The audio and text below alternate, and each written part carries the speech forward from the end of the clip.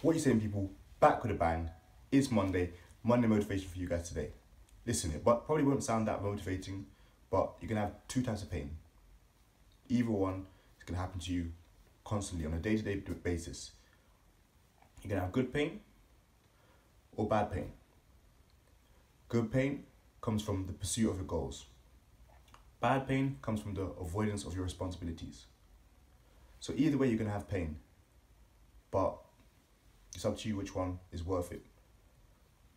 Personally, I'd rather have the good pain, pursue my goals, try and get to where I want to get to, and feel the pain from it.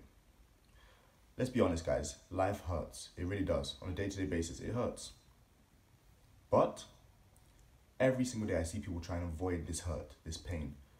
You can't avoid it. You gotta endure it, you gotta be responsible, and you gotta take your actions and make sure you learn from them. Take the pain and use it to fuel you. Endure a certain pain, endure a certain suffering, and eventually you're gonna get to where you want to. Now, even when you get to where you want to, whatever that may be, you're still gonna feel pain. But again, it's gonna come from you trying to push for your goals, or just settling and avoiding what you're supposed to do.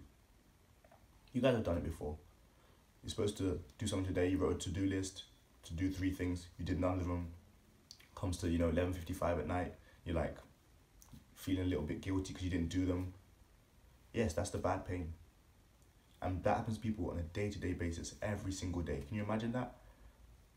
Personally, I wouldn't be able to deal with that. It's too much for me. But at the same time, good pain is tough to deal with.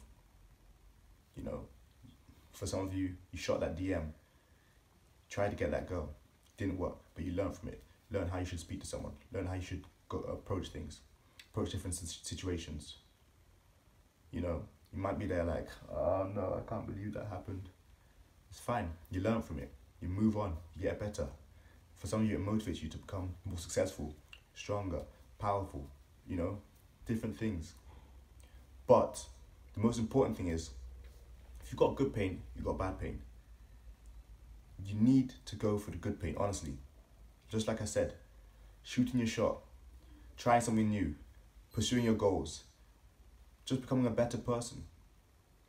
Try and achieve what you want to achieve. You're going to have to take risks. You're going to have to try different things, new things, make sacrifices. That's painful, but it's good pain. Instead of just neglecting what you're supposed to do, not doing your tasks, not setting out to, complete certain things, settling for less, not shooting for the stars, not trying to reach to your utmost potential.